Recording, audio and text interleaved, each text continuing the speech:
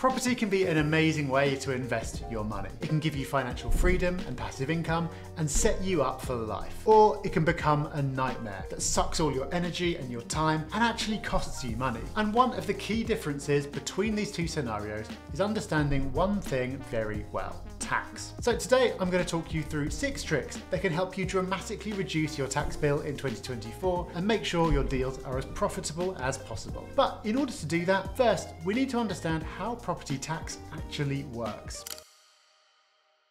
So to do that, let's use the example of Andy. Let's pretend Andy makes £70,000 a year in his day job, and he's got this great idea to buy a house and rent it out for a profit of £1,000 per month. So he starts renting it out, and at the end of the year, the tax man runs their calculation. And they see that on top of his £70,000, he's also made £12,000 in rental profit. In other words, his new taxable income is £82,000. Well, on the surface, that sounds like a good thing. But when you dig into the figures, it gets quite scary. Tax works a little bit like a champagne fountain. When you start pouring champagne into the fountain, everything lands in the first glass. But at some point, you pour so much champagne that it starts to spread down to different levels. And by the time you poured in the whole bottle, you'll have different amounts of champagne sitting at each level. And your tax works in a similar but far less fun way. When you first start making money, everything's poured into the first bracket, which is taxed at 0%. However, once you hit the £12,570 limit of this bracket, it starts pouring into the next one, where you get taxed at 20%. And this continues until you reach the final bracket, where you pay a whopping 45% in tax. So yes, Andy might have made an additional £12,000, but all of it will land in the 40% bucket, which cuts his profit almost in half. So if you're in a similar situation, what can you do about this? Well, I've got 6 tips coming up, but first, a quick reminder that while I've had all this information checked by a qualified tax advisor, I'm not one. This is all just general information that can't apply to everyone and misses out a lot of complexity to stop you switching off. As I mentioned a few times, you really must work with a qualified expert to figure out what's right for your situation.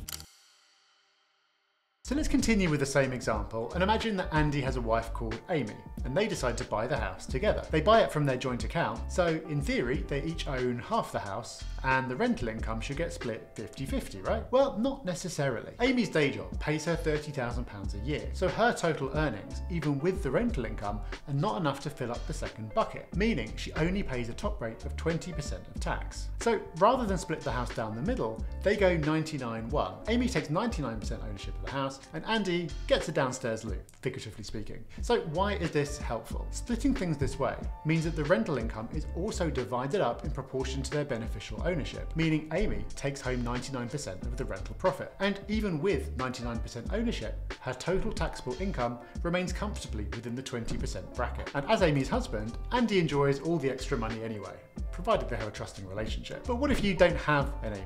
What other tactics can you use to keep more of your hard-earned money? Well, let's look at the house you've got your eye on. Imagine it's a big apartment in an upscale part of town where the average rent is quite high. Because of the location and the type of property, tenants will expect it to be fully furnished. And normally the cost of that furniture isn't something you can claim as an expense against your rental income. But if the property could be used as a furnished holiday let, then you can use something called capital allowances to write off the full cost of the furniture over a number of years, which could reduce or eliminate your rental profit. But that isn't the only perk to doing holiday lets. Because it's classified as a trading business rather than an investment, you can also claim various reliefs to reduce your capital gains tax when you sell. And you can claim the entirety of your mortgage interest as an expense, even if you own the property as an individual, which, as we'll see, isn't always the case. That said, holiday lets are a specialist business model, which won't suit everyone. So you wouldn't go down this route for the tax benefits alone, tempting though that may be. But there is something far easier that everyone can do to pay less tax.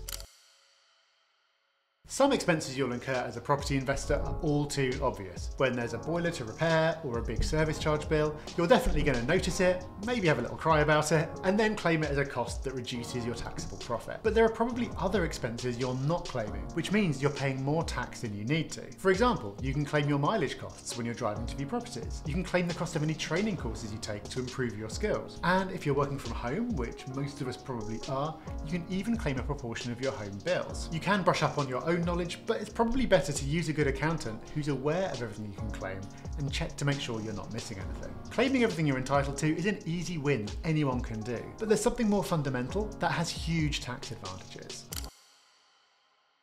and that is buying the property through a company, which has two big benefits. The first is that companies pay tax on profits at a rate that never exceeds 25%. So it's like a bottomless champagne bucket rather than a fountain. However much you pour in, you never get up to the 45% brackets that individuals reach. And the second is that companies can claim all their mortgage interest costs as an expense, whereas individuals can't. This means that a company will show a lower profit because it's able to offset more expenses. And of course, that's then less profit to pay tax on. And if you do end up with your property in a company, you can take things a step further to really empty that bucket as much as possible to pay next to no tax at all. Like any company, yours has employees too, even if that's just one person, you. And as an employee, you're entitled to receive pension contributions. So let's say after deducting all costs, your company makes £12,000 in profit. Normally, it would need to pay corporation tax on that £12,000. But a company can make pension contributions of up to £60,000 per year for each director. So if you pay yourself £12,000 in pension contributions, as long as you've personally earned at least £12,000 in the year to make this an allowable move, then essentially the company has zero profit, and no profit means no tax. Now, this might sound too good to be true, and it kind of is. There is a catch. That £12,000 will then be locked up in your pension fund, meaning you won't be able to spend it until you retire, which could be a good 20 or more years down the road. So if you plan on using that money to buy another property or to cover your daily expenses, although it will dramatically reduce your tax bill, it might not be very practical. But this next tip could be. Let's stick with the same example as before and say that you've made £12,000 of profit by the end of the year. So rather than getting hit with a big tax bill, you decide to reinvest back into your property and spend £12,000 on a new bathroom and kitchen, which means in theory you'll have no taxable income unless you make this classic mistake. You need to understand the difference between a repair, known as a revenue cost, and an improvement, known as a capital cost. Why? Because repairs are deductible against rental profits, which is what you want, whereas improvements can only be offset against capital gains tax when you sell, which could be many years into the future. For example, HMRC sees installing solar panels or adding a third bedroom as a significant capital enhancement to the existing facilities and therefore an improvement. So while they might increase the rent you receive, you can't offset those costs against your profit. However, you can make significant upgrades while still staying within the realms of repairs. For example, replacing a dated kitchen and bathroom suite might also allow you to charge more rent and could even lift the value of the property. But because you're replacing like with like in terms of facilities,